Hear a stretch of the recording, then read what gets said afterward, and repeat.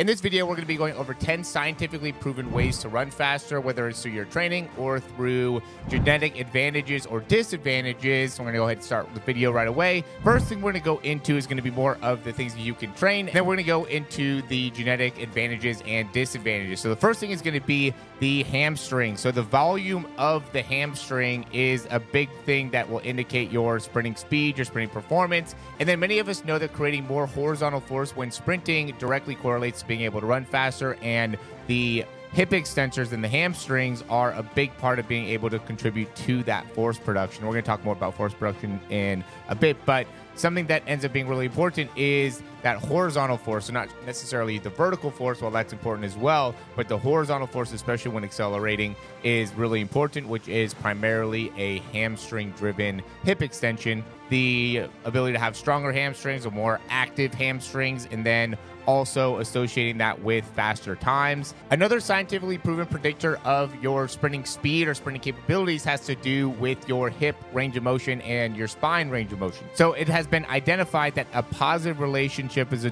observed between the hip and lumbar spine extension angles at toe off when running. So essentially that when your foot is coming off the ground, the more extension you're able to have in the hip and in the low back correlates to a faster running speed.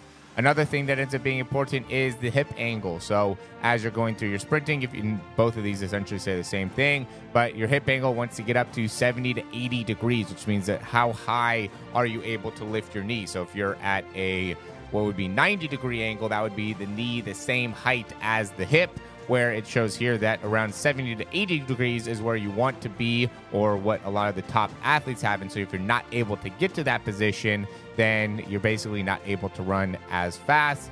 And then another thing is, again, going into the hip extension angles as you're also running, having the pelvis be able to anteriorly tilt by 20 degrees is also a big predictor. So being able to just have the ability for the pelvis to move forward and back, as well as the spine to be able to extend, is really important when it comes to being able to run fast. Another important predictor, and this may not be super surprising, is going to be your body fat percentage. And so the lower your body fat percentage is, or if you have a BMI that's around 22 to 26, that ends up being a big predictor when it comes to being able to run fast, or within a 7 to 10% body fat percentage. Even to me, that might be a little bit high. Some of those guys are probably even closer to maybe 5% with their body fat percentage, but there's studies that show that around 7 to 10 is also applicable as well. And another part of that was, and I thought this was interesting as well, is that a lot of times the really skinny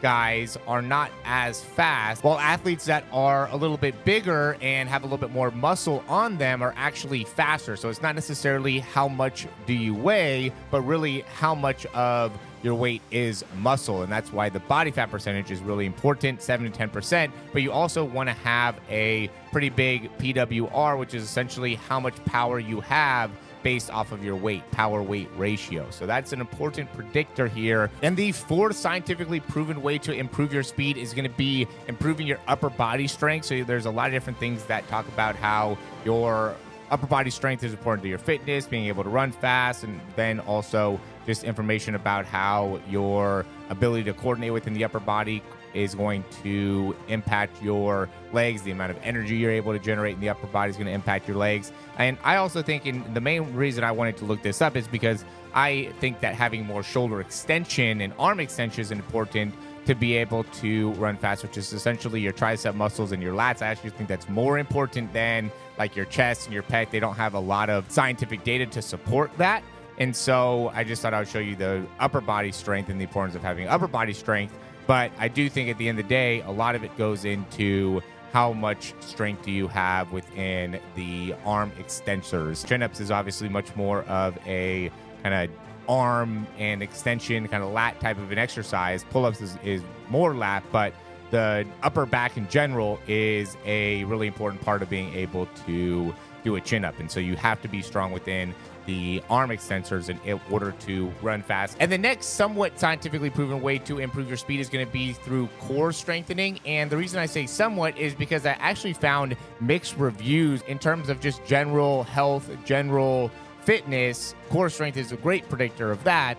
But in terms of actually predicting sprinting speed, there's not as much scientific data around that, even though there is a ton of articles and people and trainers and coaches and everything that agrees that having a stronger core does result to faster sprinting. And even like Usain Bolt talks about this, a lot of even top sprinters talk about how important the core stability is. I do think that if you have a weak core, you're not going to be able to run as fast. There is definitely a correlation to just being a overall more fit person with having a strong core. Those are going to be really the main 5 that are going to be more muscular related. The next ones are going to be more focused on parts of the body that need to get trained, or parts of your maybe general performance that can be improved. The first one's going to be eliminating foot contact time. Essentially, how much time are you spending during your leg cycle is usually pretty similar, but there's a big difference between how much time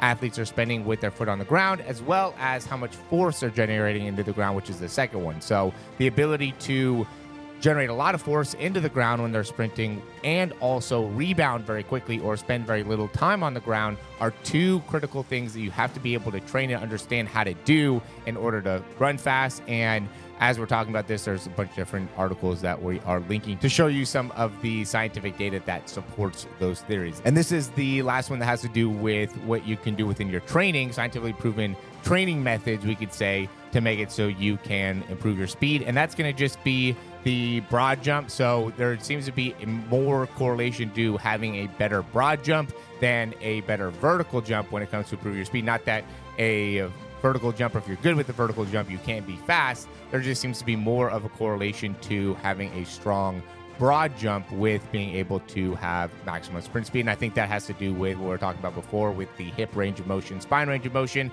just because you have to have more extension in the hips, in the lumbar spine in order to have a better broad jump, where the vertical jump is a little bit more just lower body related, just having a stronger lower body and more strength within like the calves, things like that. And again, there's a lot of information that proves that the strength within the lower leg does correlate to running fast as well. The last 2 are going to be things that are a little bit more genetic in nature. I do think that the first one, number 9 out of this list, is going to be like strong feet and balance, but that also goes into, to me, having a high arch, having a bigger foot, having a higher calcaneus bone. I'm putting all this into one group just because it has to do with the foot. I felt like it would be weird to kind of separate strong feet and high arch, just because I think that those 2 things are correlated with each other. So if you have a flatter arch or a weaker arch or a weaker foot, then generally you're going to have not as much balance, not as much control of the foot, and just a weaker foot in general. And so I do think that there's a correlation with having strong feet with having a high arch. Then with that, there is some of the things with like having a bigger foot and being able to run faster, as well as the calcaneus bone. If you have a higher calcaneus bone or a longer calcaneus bone or a bigger calcaneus bone, can directly correlate to sprinting speed. Not that everybody that has a bigger calcaneus bone is fast. And then the last one is going to be longer legs. And so there's not as much research that can verify this 100%. There are athletes that are able to run fast that don't have necessarily the longest legs, but if you have longer legs, you have a greater advantage to be able to get to higher sprinting speeds. Now, shorter legs generally mean a little bit faster acceleration, which can be still beneficial. The world champion, Christian Coleman's only 5'8", and even Noah Lyles, who just won the 100, is only 5'10", so you don't necessarily have to be tall, but obviously Usain Bolt being the fastest ever at 6'5", just the amount of speed he's able to generate is something that is very unique and just shows that a little bit taller person just has a little bit more potential for what they can do in terms of their top speed. So that's the video. Thanks for watching. If you want to check out some of the other videos that we have, you can check those out here. We have one on the arch of the foot, and then we have another one on the position of your pelvis and how those both will relate to your sprinting speed. Thanks for watching. Like, subscribe, and we'll talk to you soon.